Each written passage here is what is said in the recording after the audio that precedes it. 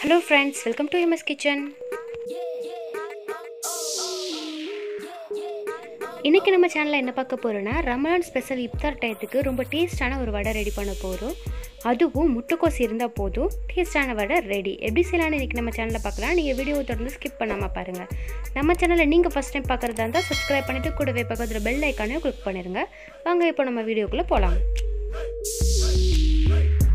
First நம்ம இதுக்கு முட்டைக்கோஸ் இருக்குல்ல அதை எடுத்துக்கிட்டோம். அதை இந்த மாதிரி துருவி எடுத்து வச்சுக்கோங்க. இல்லைனா குட்டி குட்டி பீஸாக கட் பண்ணிக்கோங்க. இதுக்கு நம்ம 1/4 கிலோ முட்டைக்கோஸ் எடுத்துருக்கோம். அது கூட அரை ஸ்பூன் கிட்ட இது கூட சோம்பு சேர்த்துக்கலாம். சோம்பு சேர்த்ததுக்கப்புறம் தேவையான அளவு சால்ட் சேர்த்துக்கலாம். இது கூட சேர்த்ததுக்கப்புறம் இப்போ நல்லா நம்ம இதை மிக்ஸ் பண்ணி விட்டுக்கலாம். கொஞ்சம் கையால் கொஞ்சம் அழுத்தி அதை மிக்ஸ் பண்ணிக்கோங்க. அந்த உப்பு எல்லாம் அந்த முட்டைக்கோஸ் கூட நல்லா மிக்ஸ் ஆகிற அளவுக்கு நீங்கள் அதை மிக்ஸ் பண்ணிக்கோங்க. இந்த மாதிரி மிக்ஸ் பண்ணதுக்கப்புறம் இது கூட நம்ம வெங்காயம் சேர்த்துக்கலாம். இதுக்குன்னா பெரிய சைஸ் வெங்காயத்தில் ஒரு வெங்காயத்தில் இந்த மாதிரி கட் பண்ணிவிட்டு சேர்த்துருக்கேன். இப்போது அது கூட 2 பச்சை மிளகாய் சேர்த்துக்கலாம். அது உங்களுக்கு காரத்துக்கு தகுந்த மாதிரி நீங்கள் சேர்த்துக்கோங்க. அது கூடவே 2 கொத்துக்கிட்ட கருவேப்பிலை வந்து கட் பண்ணிவிட்டு சேர்த்துக்கோங்க. 1/4 ஸ்பூன் மஞ்சள் தூள் அது கூட சேர்த்துக்கோங்க. அதுக்கப்புறம் இது கூட கொஞ்சமாக மிளகாய் தூள் சேர்த்துக்கோங்க. பச்சை மிளகாய் சேர்த்துருக்கனால நீங்கள் கொஞ்சம் உரப்பு கம்மியாக வேணும்னா நீங்கள் அதுக்கு தகுந்த மாதிரி மிளகாய் தூள் சேர்த்துக்கலாம். இப்போது சேர்த்ததுக்கப்புறம் அடுத்து வந்து நம்ம இது கூட 1/4 கப்பு கிட்ட இது கூட கடலை மாவு ஆட் பண்ணிக்கலாம். கடலை மாவு இதுக்கு சேர்த்ததுக்கப்புறம் இது கூட ஒரு 2 டேபிள் ஸ்பூன் கிட்ட நம்ம சோள மாவு சேர்த்துக்கலாம். இப்போ அது எல்லாத்தையும் நல்லா நம்ம மிக்ஸ் பண்ணி விட்டுக்கலாம்.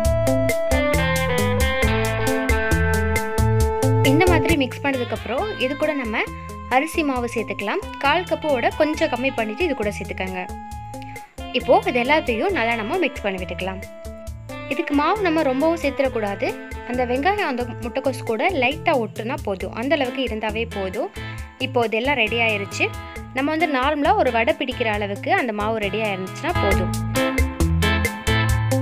இந்த மாதிரி இருக்கணும். இதுதான் இதுக்கு கரெக்டான பதம். இப்போது இதை ரெடி பண்ணி வச்சுக்கலாம். நான் வந்து அதே மாதிரி கடலை வடை நம்ம தட்டுற மாதிரியே ரெடி பண்ணி வச்சுட்டு ஒரு பிளேட்டுக்கு மாற்றிட்டேன். அப்போ தான் ஆயிலில் போட்டு எடுக்கிறதுக்கு கொஞ்சம் ஈஸியாக எடுக்கலாம். இப்போ இந்த மாதிரி ஒரு பிளேட்டில் லைட்டாக ஆயில் தடவிட்டு இது மாதிரி எல்லாத்தையும் நான் ரெடி பண்ணி வச்சுட்டேன்.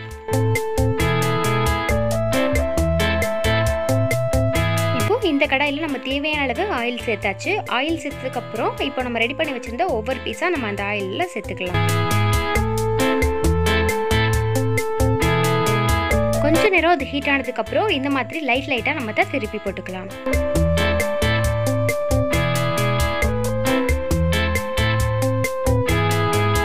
இப்போ இந்த மாதிரி வெந்ததுக்கப்புறம் நம்ம ஆயிலெலாம் நல்லா வடிச்சிட்டு நம்ம அதை எடுத்துக்கலாம். 2 சைடும் அது நல்லா வேகட்டும். நல்லா வெந்ததுக்கப்புறம் இந்த மாதிரி கலருக்கு வந்ததுக்கப்புறம் நம்ம எடுத்துடலாம். அடுப்பை கொஞ்சம் சிம்லேயே வச்சுட்டு இதை நீங்கள் வேக வச்சுக்கோங்க. இப்போ சூப்பராக ரெடி ஆயிடுச்சு. இதை நம்ம அது ஒரு பிளேட்டுக்கு மாற்றிக்கலாம்.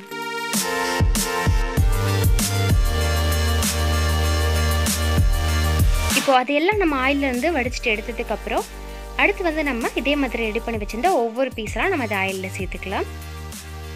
ஆயிலில் சேர்த்ததுக்கப்புறம் இதுவும் நல்லா வேகட்டும். இதையும் அதை மாதிரியே லைட்டாக திருப்பி போடுங்க. அடுப்பை கொஞ்சம் சிம்லேயே வச்சுட்டு இதை வேக வைங்க.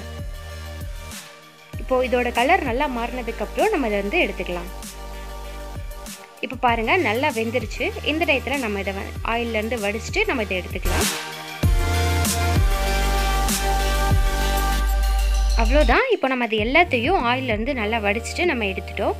பாருங்கள் சூப்பராக ரெடி ஆயிருச்சு. அவ்வளோதான் ஃப்ரெண்ட்ஸ், முட்டைக்கோஸை வச்சு ரொம்பவும் டேஸ்டான ஒரு வடையை ரெடி பண்ணிட்டோம். இதை வந்து நீங்கள் இஃப்தார் டயத்தில் நோம்பு திறக்கும் போது இந்த மாதிரி செஞ்சு சாப்பிடலாம். நல்லா டேஸ்ட்டாக இருக்கும். இதே மாதிரி நீங்களும் செஞ்சு பாருங்கள். இந்த வீடியோ பிடிச்சிருந்துச்சுன்னா லைக் பண்ணிட்டு எனக்கு கமெண்ட் பண்ணிடுங்க. நம்ம சேனலை நீங்கள் ஃபஸ்ட் டைம் பார்க்குறதா இருந்தால் Subscribe பண்ணிவிட்டு கூடவே பக்கத்தில் பெல் ஐக்கானை கிளிக் பண்ணிடுங்க. இந்த வீடியோ உங்களுக்கு ரொம்ப பிடிச்சிருந்துச்சுன்னா உங்கள் ஃப்ரெண்ட்ஸ் அண்ட் ஃபேமிலி கூட நீங்கள் இதை ஷேர் பண்ணிக்கோங்க.